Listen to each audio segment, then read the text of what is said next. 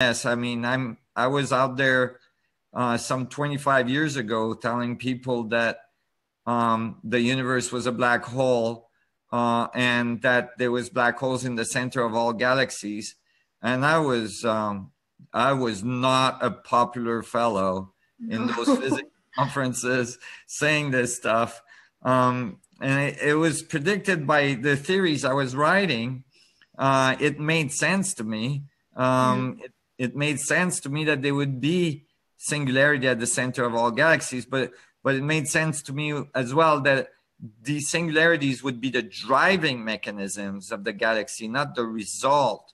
mm, Which, for many, many years, they thought that the black holes that they eventually found in the center of all galaxies were just a result of star collision in the nuclei of the galaxy. When I was telling them, no, that's the driving mechanism of the galaxy. And now they found, of course, black holes were present prior to the galactic formation. So they're yeah. starting to get that view. I'm still, way outside the box when I'm telling them that stars are the same mechanism, that there's singularities at the center of stars, and that the singularities are the driving mechanism that makes that plasma ball we call a star, and that when the plasma ball actually explodes, which we call a supernova explosion, a supernova dynamic, that the black hole we see after is not a black hole that formed as the result of the explosion, but actually that it was the black hole that was always present at the center of the star that is now being visible because the plasma, which is called the orgosphere around the black hole, has been blown off. And it blows off because of mechanisms that are similar to what we describe in the carbon cycles of stars, where certain shells get formed because the plasma cools off, and the shells get formed in the other layers, and pressure builds on the inside, and eventually the whole thing explodes. And then it liberates material in the environment of that singularity, that star, which is now seen as a black hole. And that material gathers around smaller singularities in the structure of the vacuum. And those are eventually coalesce as planets. And this is why exoplanets, planets that were found outside our solar system, were first found around pulsars, which is the remnant, or the black holes that are the remnant of supernova explosion. And all the mainstream, the astrophysicists couldn't believe, like, how can they be stars around pulsars? How can it's such a harsh environment? This is the last place we would have thought to find planets, but that's the first place they start to find planets. And so it was exciting for me because it totally confirmed the model had already developed in star formation and star evolution and solar system and planetary science. And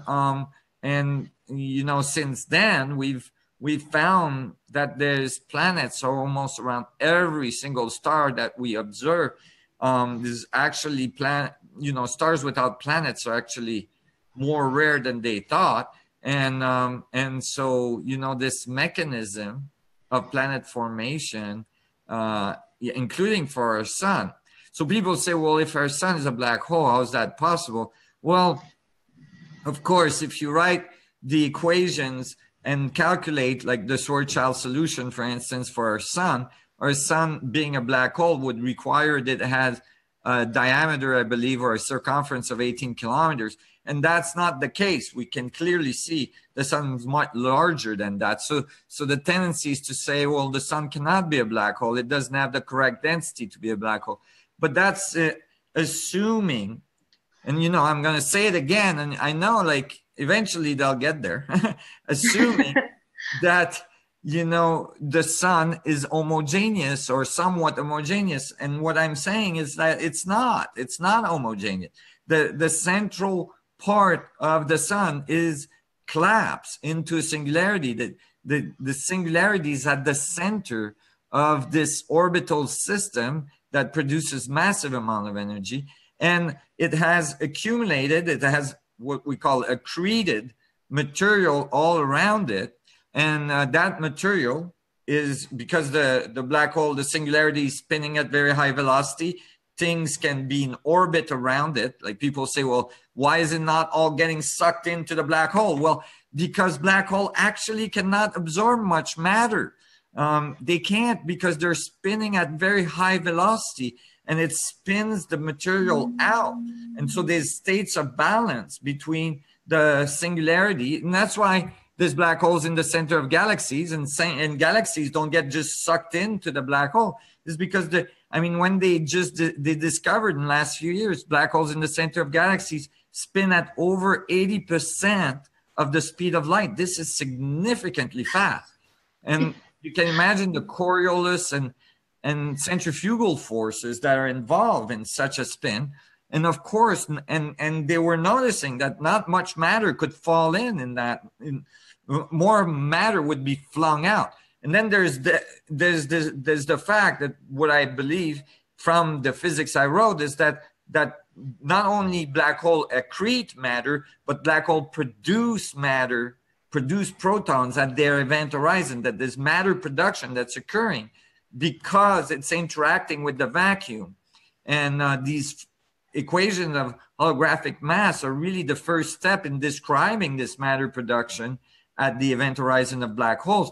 And so anyway, there's all this gives a completely different picture of cosmogenesis, of what we're living in, of the evolution of solar systems, and eventually the evolution of little humans on them that, that are able to actually cognitively compute all this stuff and actually think about it, which is the most remarkable exactly about the whole thing, is that we can actually think about